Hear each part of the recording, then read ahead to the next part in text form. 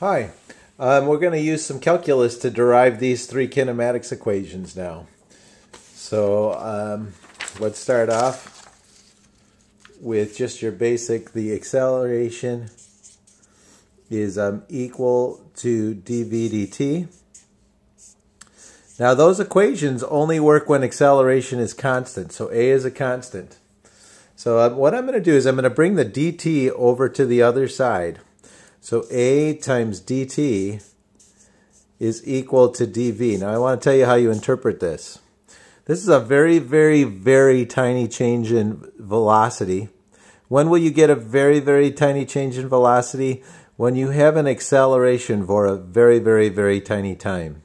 So if you only let something accelerate for a very, very, very tiny time, infinitesimally small, you'll get a very, very tiny change in velocity.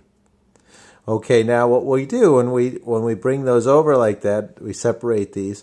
I'm going to take the integral of both sides. So if they're equal, then the integrals of them should be equal. Now I'm going to integrate this from v initial to v final. My boundary conditions always have to be in terms of the differential. So this differential is t, so this would be t initial, 0, to t final. I'll just call it t.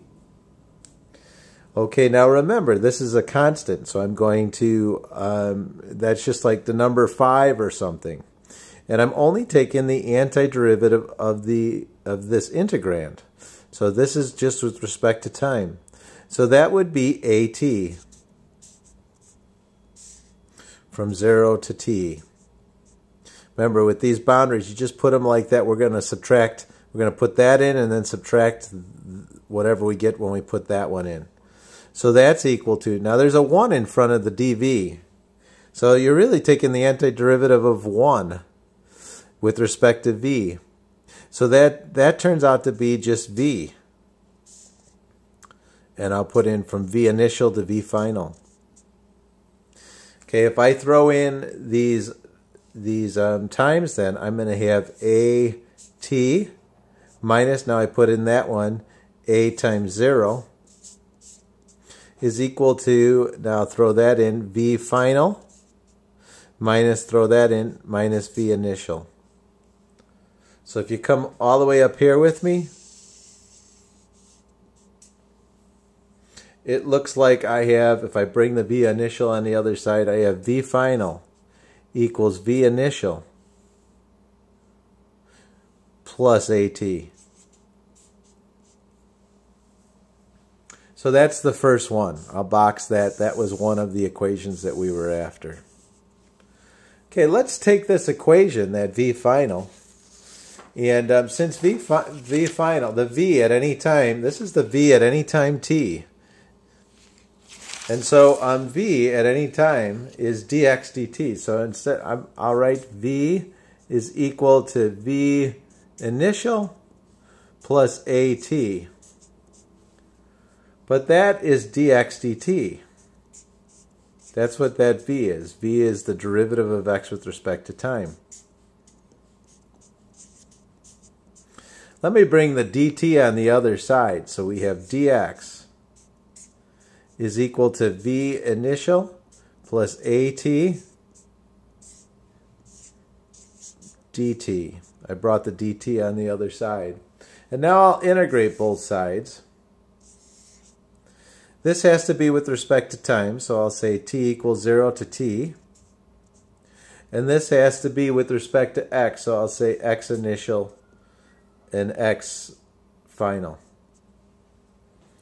Okay, there's a 1 here. So when that's what I'm taking the antiderivative of. So it turns out that when I take the antiderivative of 1, the value of that is just going to be x. And I'm going to substitute these in a second. And then if I take the antiderivative of this with respect to time, this is going to be vi times t plus, now a is just a constant, so it's going to be a over 2 times t squared. Take that derivative and see if you don't get what's here. What's the see if you don't get the integrand.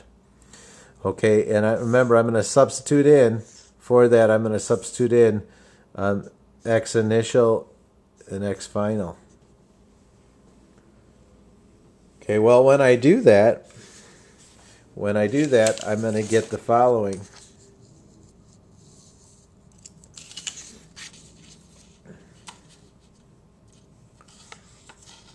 I'm going to get x final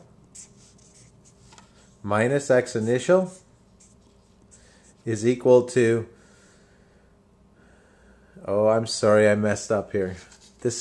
I have to substitute in with respect to time here. So this is t, this is 0 for t initial, and this is some other time t. Yeah, I was taking that with respect to time. Okay, so that's going to be x final minus x initial. When I put in time for t first, I'm going to get this. I'm going to make that 1/2 a t squared. Now I'm going to subtract from that what I get when I put in 0. Now when I put in 0 to each term here, they both give me 0. So I'll be darned if that doesn't give me delta x is equal to vi times t plus 1/2 a t squared. That's our third equation.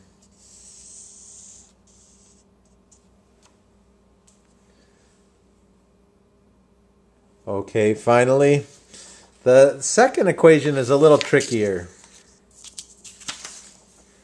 There's a trick you have to do to get that one. And that is, you start off with a equals dx dt. I'm sorry, dv dt. A equals dv dt. And I'm going to say that then a is equal to dv dx dt. Do you see how if we cross multiplied, that would give us dv dt?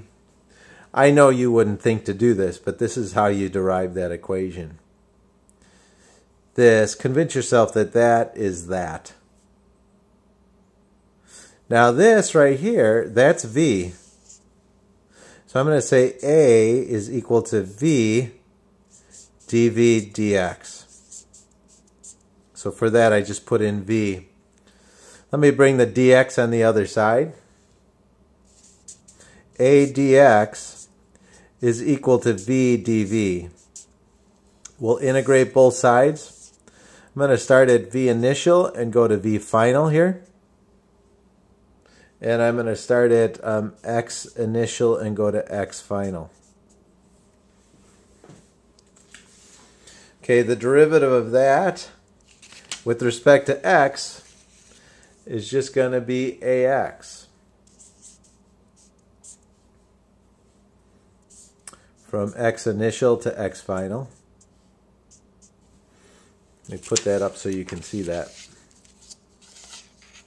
That's just ax, because a is a constant. And the derivative of that with respect to v is going to be, I'm thinking that that's going to be v squared times 1/2. And we'll go from v naught to v final. Okay, putting in the terms here, that would be ax final minus ax initial. And for these, I put in 1/2 v final squared minus 1/2 v initial squared. Well, this side is a times delta x. And this side, if I bring the half out, in fact, let me multiply both sides by 2. Bring a 2 over here, that gets rid of that half. Then I'm left with v final squared minus v initial squared. Lo and behold, I get, if I solve for v final squared, it looks like it's v initial squared plus 2a delta x.